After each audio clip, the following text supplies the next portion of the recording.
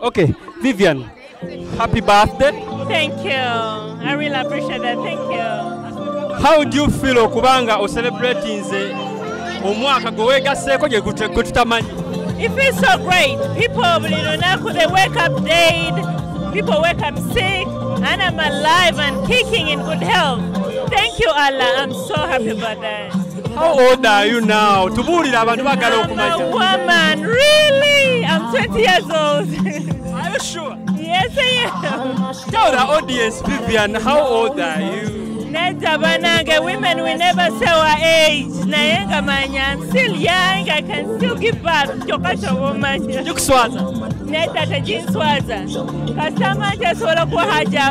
still young. Tukumayo oli mukyala mufumbo. Right now we know kubango no mwami walinga birthday boy. Where is he? My husband Yakolanyo. He's so busy. I came in late because nobody to attend to leave him okay. Of course he anzikirizo kujasoa kujana ngatanzikiriza. Is this a surprise birthday party or what? It wasn't a surprise birthday party. I was planning something. The big club approached me because of the artist mwagala nnyo byayimba nengamba why not nekufalenga nensija wano wada tumusuubira okubaawo naye ajja kukwasaganyizeeko obwedda tuli ffenna ng'era tukwasaganya bino naye obudde bwadde bugenze nnyo. Ekirabo yakuwadde kirabo kinga maama omukyala w'omu maka? Yampadde ettaka. Are you sure? Busiga. Nga temuli nnyumba oba nga ttaka lyokka? Ttaka temuli nnyumba mu mannya gange. I love you, baby. Are you sure? Vivian, kino kitegeeza ki eri obulamu bwo kuba kino okubayo omwami n'akuwa ettaka si kyangu bakyalanga. Actually, ampadde bingi okusinga awo. That is nothing. He's given me a lot. But the best gift he's given me are my children.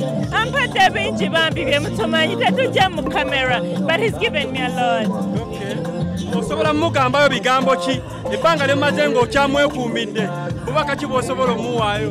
Bye nasuubiza ng'ompasa nja pikipinga ssebo nkwagala nnyo. Vivian, ebigambo bingi bijja byogera ku social media ebyokubamu n'ebyaliwo n'omukyalo omulala Leila Kayondo. Ebyo sibimanyi era saagala byogerako mubireesa nnyo siina kye mbimanyiiko.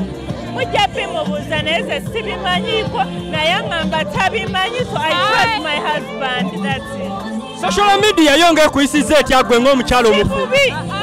Si bubi kubanga sibifaako. I have a TV station to run. I have my husband's businesses to run. I have my own businesses to run. I have children. You know, kulabirira omusajja. Social media nagiraba ddi. Tobiraba. Kale mugambe obugambo obusembayo. Kwagala nnyo taata w'abaana bange. Ne bannange.